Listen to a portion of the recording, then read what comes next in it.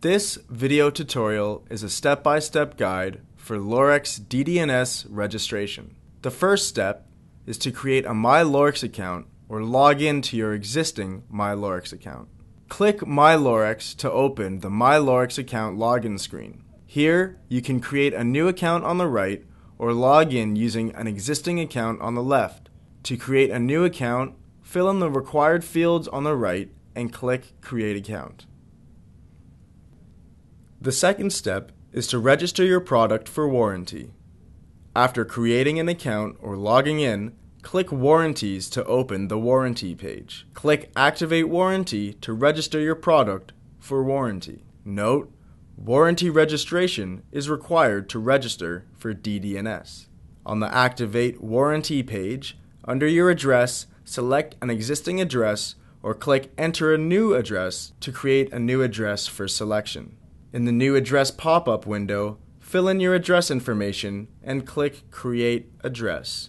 Fill in the warranty registration form with your product and purchase details. Check the sticker on your product for the product model number and serial number. Click Save Warranty. A page pops up to prompt you to register your product for Lorex DDNS. Click Set up a new DDNS. The third step is to register your product for Lorex DDNS. Fill out the My DDNS form with information about your product. Under Warranty, select the product warranty you created in Step 2. Under Device Name, enter a name for your device. You can enter your name, business name, or anything of your choice. This is used to identify this device in your list of activated DDNS accounts that appear anytime you visit the DDNS page. Under MAC address, enter the MAC address of your Lorex product. See the manual or quick start guide of your product for details. A media access control address is a permanent, unique 12-digit address used to identify a device on a network. Under URL request, enter the website address that will be used to connect to your Lorex product. For example, if you enter Tom Smith, your product's website address will be http://tomsmith.lorexddns.net.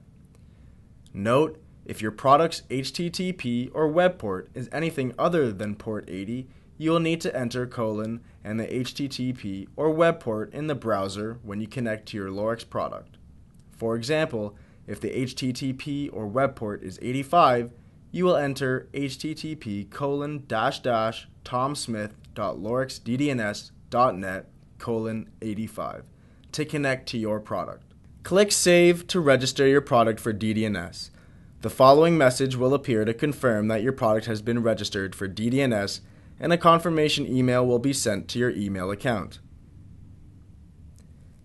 The last step is to enter the DDNS account information from the Lorex DDNS confirmation email into your Lorex product to activate DDNS.